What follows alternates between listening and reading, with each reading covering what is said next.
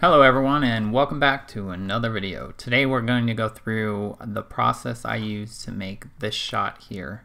Pretty simple shot, simple Photoshop to do. I think the biggest thing is in the prep of the photo, and I'll walk you through what I did here. So overall, it's this front image here is two HDR brackets. The first one is for the top of the car for a polarization for that. The second one is a polarization HDR bracket for the side of the car. And then in the back, this is another HDR bracket. I ended up not needing to do two different polarizations on that shot. And then essentially what I did is just open them in Photoshop and then mask them together into one image. So the biggest thing for me was making sure that the composition looked good. And I'll show you how I did that. First of all, here is kind of the set of what the first bracket looks like. Here's the end HDR merged image. So for anybody that's new to the channel, essentially what an HDR image is you expose for the lights and the darks. You take frames in between there. So you'll have your middle exposure. If you look on the back of your camera, this is 0. This is what the camera thinks is a perfect exposure, and what it tries to do is it tries to find 50% gray.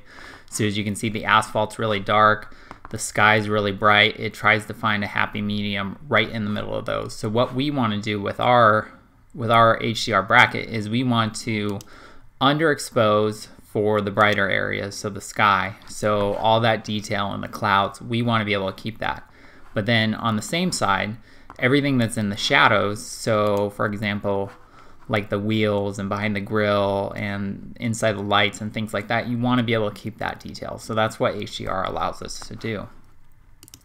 So here's our first image. Here's our second polarized image, and you can see the difference in the tone and the reflection of the car. You can see what that polarizer does for us. So here the top of the image is really washed out. The windshield, you can't see through it. It's reflecting everything from the sky. But on the side, it's cutting out all of those side reflections, and this window, it's cutting out those. So it's much darker, it's much more even tones. And if we click back on this one, you'll see the top change. So you'll see the top, now we can see through that windshield. It's black, it's no longer reflecting back the sky. But on the other hand, if you look at our side image, it's now reflecting the side of the image, and also the windshield is now reflecting the sky. So it's turned more of a whitish color. So those are our two images that we're going to use. Now here is the second image, the back car, if you will. And one thing that I did, so obviously we're shooting this on a tripod. What I did is I put a rock, I actually put two rocks right where the wheels were. And if you look here and you look at this shot, essentially what I did is I wanted to be able to see in the camera where the wheels and the overhang of the car would be, so I could place the second frame or the car in the back to have a good composition. I wanted to cover maybe a little bit of this bumper, but I really wanted to see this wheel, I wanted to see this wheel, and the two images kind of just V into that background. So that's kind of what we ended up with. I did shoot two polarizations with this. I ended up just using the one. I just ended up using this one. I felt like the reflections on the car were fine. So I brought 3 total images into Photoshop, and let's do that now. So we're going to click on this one. We're gonna command click this one and command click this one. We'll right click and we'll go to edit in, open as layers in Photoshop. And so now Photoshop is going through, it's opening all of those images into a stack. So there'll be individual layers. And then we will go through and align those images. Again, we were on a tripod, so there shouldn't be any movement, but if there is, we'll see it. I think we're actually okay here. A test that you can do in this top image, if you click on difference, you can see the more black you have, the more lined up it is. So if we take our V tool, we can shift this around and you can see if you are aligned or not. And I'm just going to go off of that pole in the back. So those two are pretty aligned. Let's look at the one underneath. We'll change this to difference. And we're going to move this bottom one because we've already moved the top one to match. Alright, so I think we're pretty aligned there. I think we're good. So let's go ahead and change this layer back to normal. Let's turn back on this top layer and we'll turn it on to normal. And so now what we want to do is we want to decide how much of this, let's bring this layer above. So this is our side, polarization. And right now we want to figure out how much of this we want to bring back. Sometimes this side polarization can get really flat, and sometimes the reflections maybe look a little bit better. So you just kind of have to judge how much or how little you want to bring in of that. So let's go ahead and put a black layer mask on that. I'm just going to hit Option or Alt and click the layer mask. And we're going to grab our brush tool, just a normal fully soft brush. We're going to paint in white, so we're going to flip these colors and we're going to come right in here and we're just going to paint on the side of the car. Let's start up here on the window.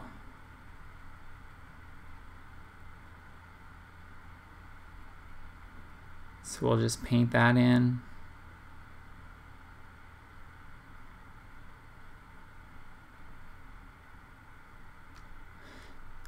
And then maybe we can bring the flow way down. And let's go in here and just paint some of this in. Maybe so we don't get rid of all of those reflections, but we just cut them back.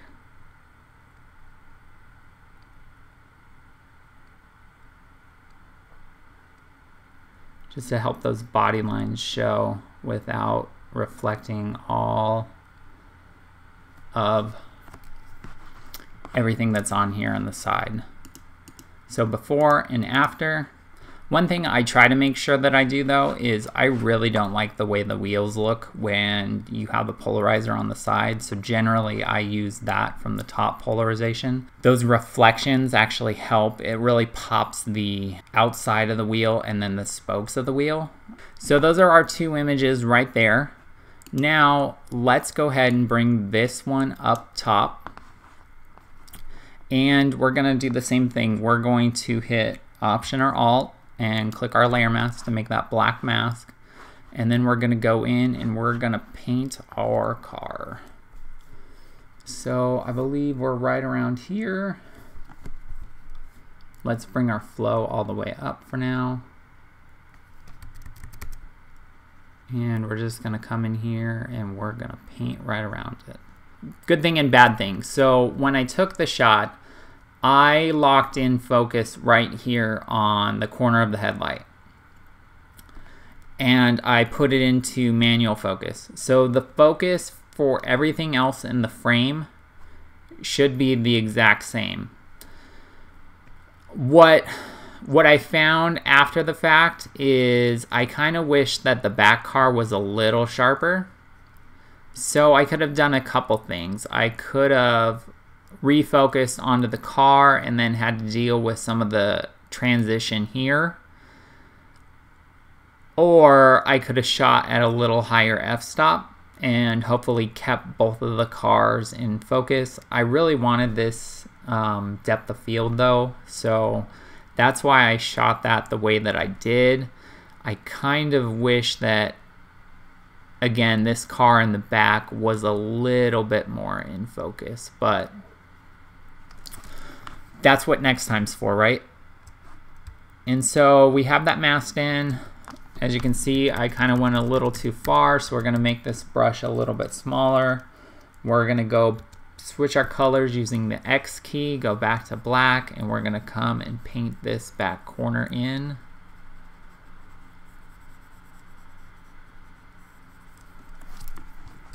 And then we're going to zoom out.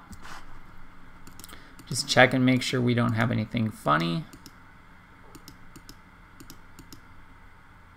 But there we are. So that's the base of the image.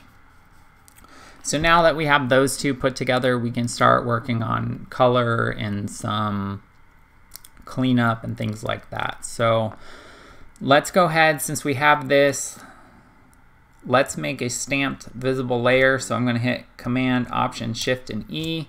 We're committing to this. We didn't make any mistakes.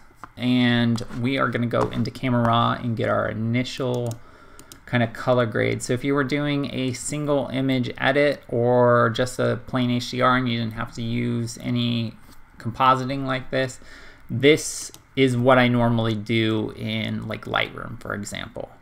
So the Camera Raw feature or the Camera Raw filter is basically the exact same panels that you get in Lightroom.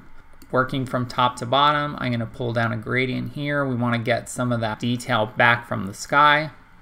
So I'm just going to pull back the exposure a little, maybe pull back some of the highlights. We don't really need it saturated as much. Those are probably fine. Maybe we push some blues in there. I think it looks better with a little bit more blue. And then let's do the same thing on the bottom. So we'll just click on our gradient tool again. We don't want any of those other settings, so let's just double click exposure and then we'll pull this up again. And maybe we want this foreground to be a little bit darker. And then let's bring some attention to the cars themselves. So we'll pull out a gradient here. And instead of going down, we want to go up a little bit. And then we also want to bring the shadows up. So we want to be able to pull some of that detail out of the wheels. And maybe we want to add some clarity. And I think on this side we want to do the same thing with this car.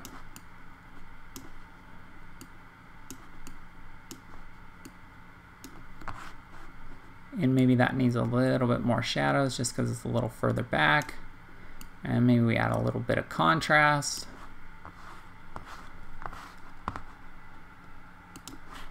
And I'm pretty good on that. I do want the red in those taillights to pop. So we're going to come over here to the saturation. We're going to pull the red saturation up. And maybe pull the luminance down just a little bit.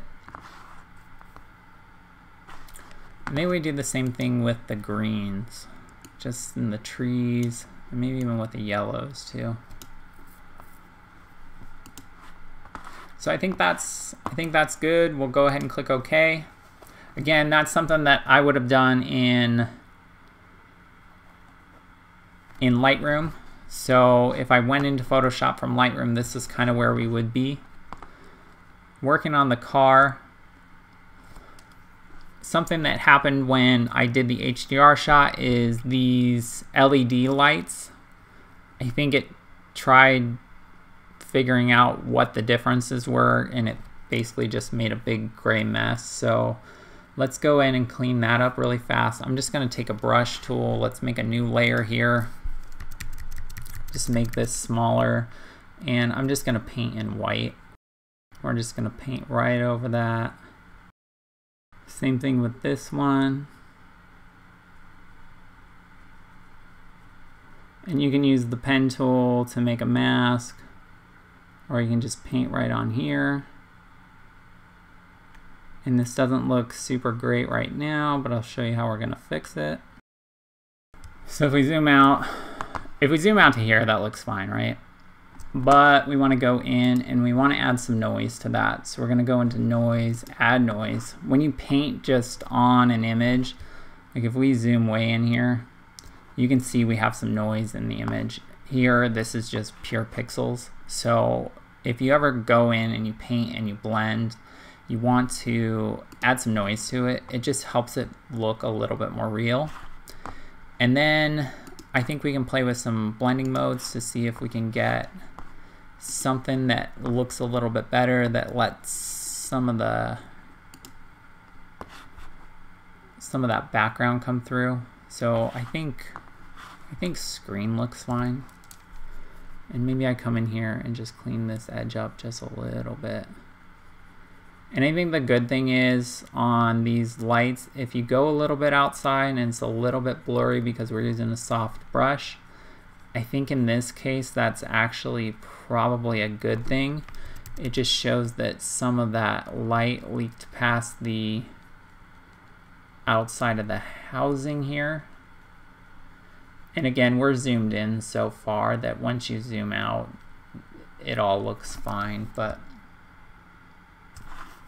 And if that's too much, you can bring back the opacity a little bit. But it looks much better than the gray, the artifacting that we got from the HDR. So I think the next thing, let's go in and let's clean up these light poles. Let's make a duplicate layer of this. So we're gonna see how the content aware fill tool works. And I found that it works a little bit better if you break up the image from something else. So we're gonna come in here and we're just gonna kind of cut this off and clone this area out a little bit, and then we're gonna do the same thing over here. You're almost just saying, Photoshop, this is the area and there's a nice break for you. So it knows what you want the software to get rid of. So let's just go and draw a selection right around here.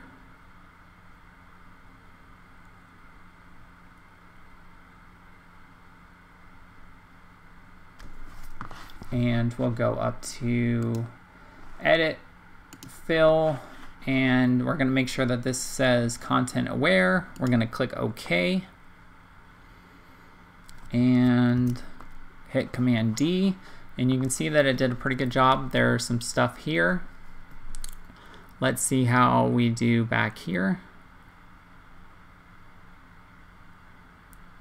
So again, same thing, just a loose selection around it. Edit, fill, content aware fill, and Photoshop did a pretty good job for us. So I think right here we have a little bit of a line, so to get rid of that we can probably just take the patch tool, draw right around there, and pull that over. And then maybe in here do the same thing, and then over here maybe the same. And now let's get rid of that pole so it's not in the trees.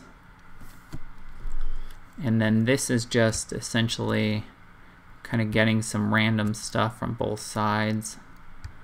It doesn't have to be perfect because it will look like it'll look like a branch if there's some stuff around it.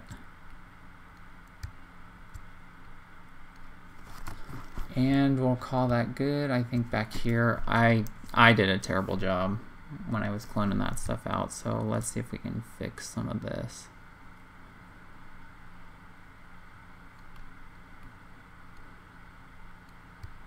And I'm just making it worse.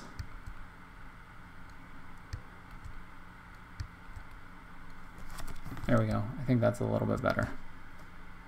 Again, it's so small that you probably wouldn't see it. So before, after, just getting rid of those makes a pretty big difference. And you know, I've gotten some comments before like, oh hey, why don't you shoot where they're, you know, sometimes you can't do anything about light poles and telephone lines and things like that, and that's why Photoshop gave us the content aware tool and the clone stamp and things like that. So this looks much better. Yeah, it's not accurate as to what's there, but it's how I like my images to look. So If you like it, do it. If you don't, don't. But I've gotten some comments in the past about, oh, why do you?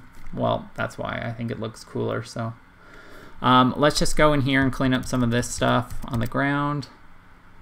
Again, I'm just using the healing brush tool, the spot healing brush. I found that in the latest releases of Photoshop, this tool actually does a really good job. It does a good job of sampling what's around it, which used to not be the case if you use some older Photoshop versions.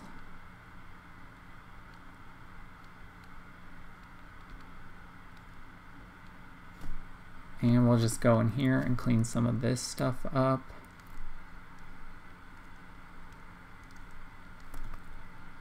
And maybe over into here. And now let's clean up some of the stuff on the car. So my grill is notorious for catching leaves, and they just stay there. And a lot of times when I'm shooting, I can't get them out. They're just stuck. So I have to do it in post. And then this sweet thing is I was on the highway the other day, and a chunk of tire popped up and left a nasty mark all over the front of my wrap there, which won't come out. So we're going to touch that up in Photoshop too. So now we're just going to go through here, get rid of some of this. Again, still just using that spot healing brush tool. And I think rather than having these trees here, I think we can try to get rid of some of this and just bring them down. I don't know how well this is going to work. We may have to use the clone stamp tool for this.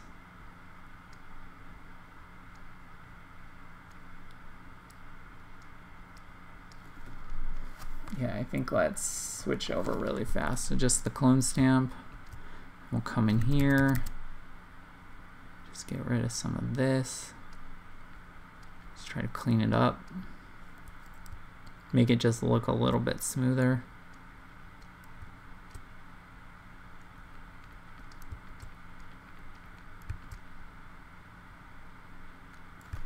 And then we'll come down here and kind of do the same thing and just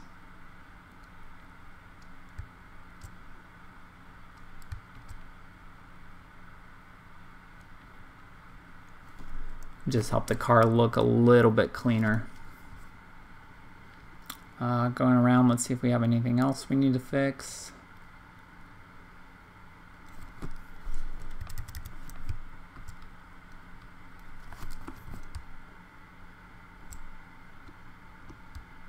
So I think overall that's pretty good.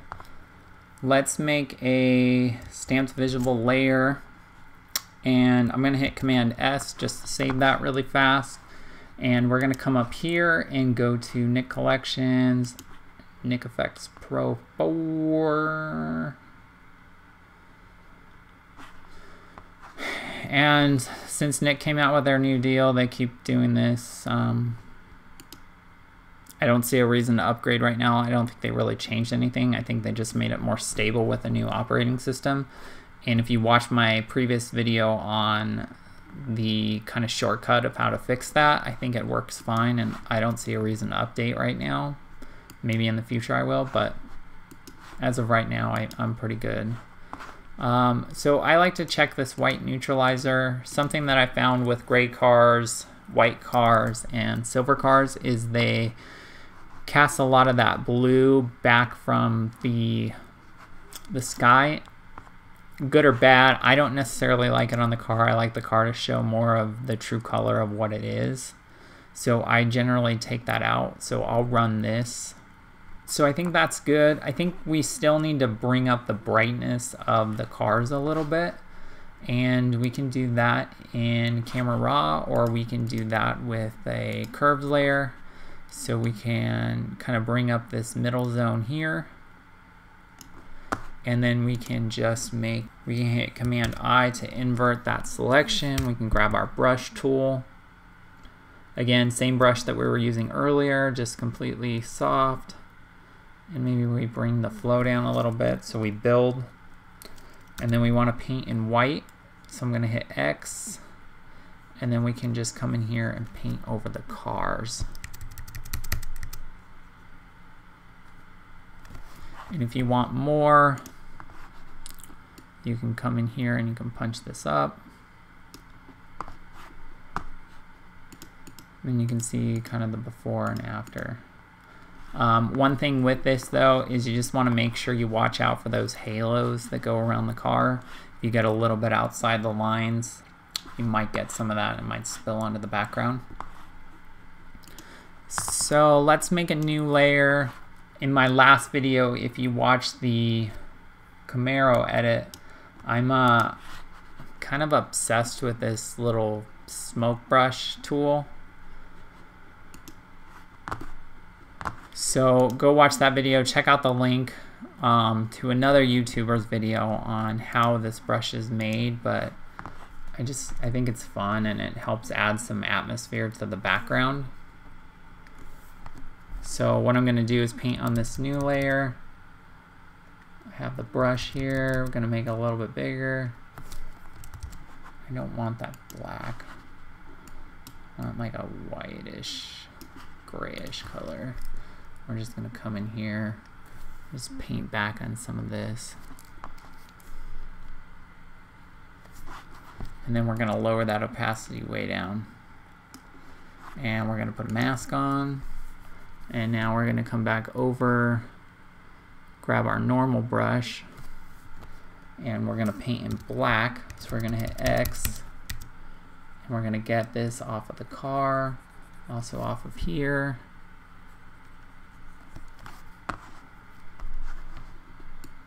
Bring that down just a little bit.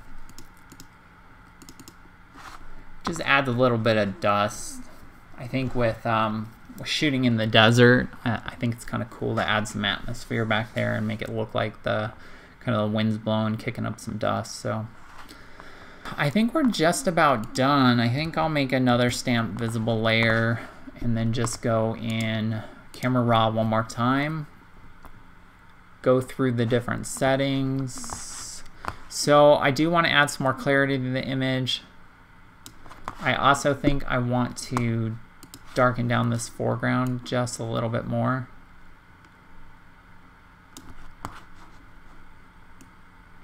So let's zero these out, bring this back down. I also actually want to bring out the saturation of this.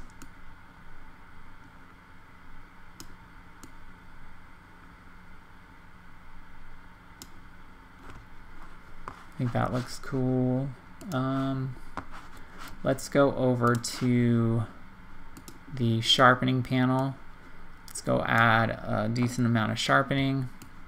I'll hold down the Option or Alt key and slide the mask. We just want to make sure that we are sharpening the edges of the car. So I think that's about a good zone. And then I'm just going to bring up the noise reduction just a little bit. There's not really any noise in the image, but it just kind of helps even things out in the tones. And then I don't know if we need any vignetting or not. Maybe that looks cool. All right, I think that that's good, so we'll click OK.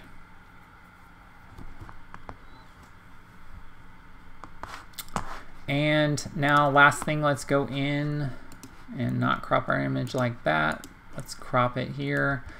So because of the little bit of alignment, we need to crop in a little bit, and I think I want to bring this front spoiler. I like the front of the car, this front edge, to be straight, so I usually bring it in. If you're worried about the edges here, a good tip is you can click this Content Aware deal, and what that will do is, see how we're outside the lines now? So it's going to give you an extra little bit of real estate if you want to turn it. Otherwise it will keep you in there. If for some reason your crop looks a little bit funny, or you're close to the edge here when you need to go crop, you can click that and Photoshop will go through and it will do some magic. In fact, here, let's look at this. So we'll acknowledge that, and it'll go through and it'll, similar to what we did with the light poles, it'll content aware fill those areas for you based on the areas around it, so it will match. And like 98% of the time it does a pretty good job. So I mean, as you can see down here, it kind of messed up a little bit, but up here and over here it did a pretty good job. Down here is the only area that was kind of bad, so I'm just gonna go ahead and crop that in just a little bit. I don't need that extra space, so I'll just come in like there. We'll hit enter, and then I think the last thing, I'm kind of addicted to this right now too, and I'm sure soon it will wear off, but I like going into this gradient tool here, clicking on the second one, and clicking on this second one here. So this says foreground to transparency, and I just come out here and I pull just a little gradient there. Just adds a little spice to the corner, a little like sunlight leak kind of thing. I think it just helps add some spice to it. So from there, we can go ahead and hit File, Export. I'm still using the same web settings that I've always used. And what I do is I change the width to 2048. I have the quality set on 80, and I just save it out.